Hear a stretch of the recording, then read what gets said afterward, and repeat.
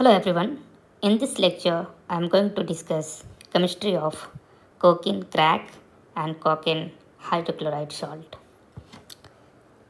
Cocaine is a widely abused addicting drug.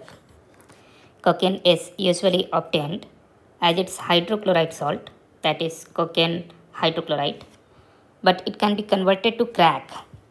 This is the cocaine crack, that is a neutral molecule. You can see there is no charge by treatment with a base. Okay, so you can see here in this molecule, that is cocaine hydrochloride salt. This is basically acidic hydrogen. This is acidic hydrogen. And if you just treat with a base, any base, suppose KOH we are taking, then this OH minus will be taking this H plus and forming water, and you will be getting this neutral molecule, that is cocaine crack. This is neutral. Okay, now which of the two compounds here has higher boiling point? That is the first question, that we have to compare the boiling point, which has higher boiling point. So let's see, this is the cocaine crack and this is the cocaine hydrochloride. This is the salt.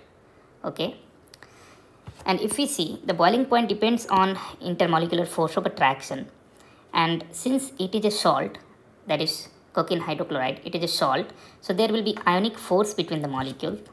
It will be ionic force between the molecule, and we know ionic force is the strongest one, and due to extreme ionic force, okay, extremely strong ionic force, this will have higher boiling point.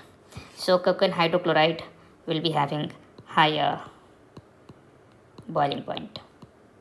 Okay, why? Because there is ionic force between the molecules. Okay, next, which is more water soluble? Now they are asking which is more water soluble. Okay, now water solubility is again decided by the type of interaction.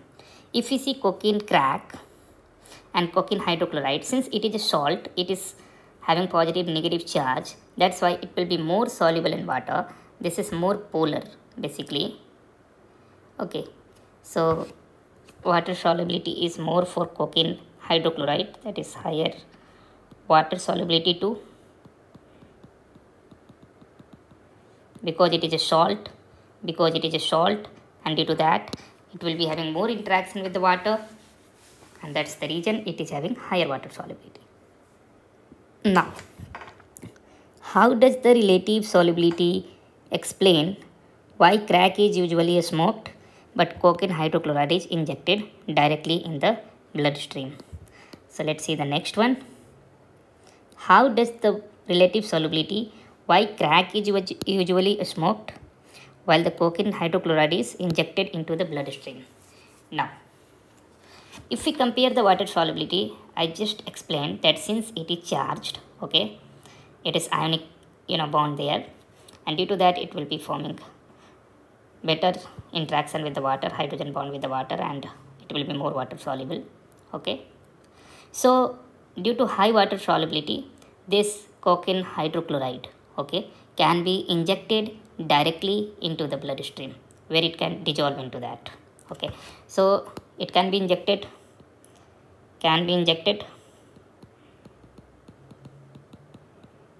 directly to bloodstream. Yeah, why? Because it will be soluble, since it is more water soluble. That's the explanation for this. Okay, now let's move to this cocaine crack. This cocaine crack is basically non-ionic, it is neutral molecule. Okay, so this will be smoked because it can dissolve in the organic tissue of the nasal passage and lungs. So since it is neutral, okay, so it can dissolve in organic solvent, that is organic tissue,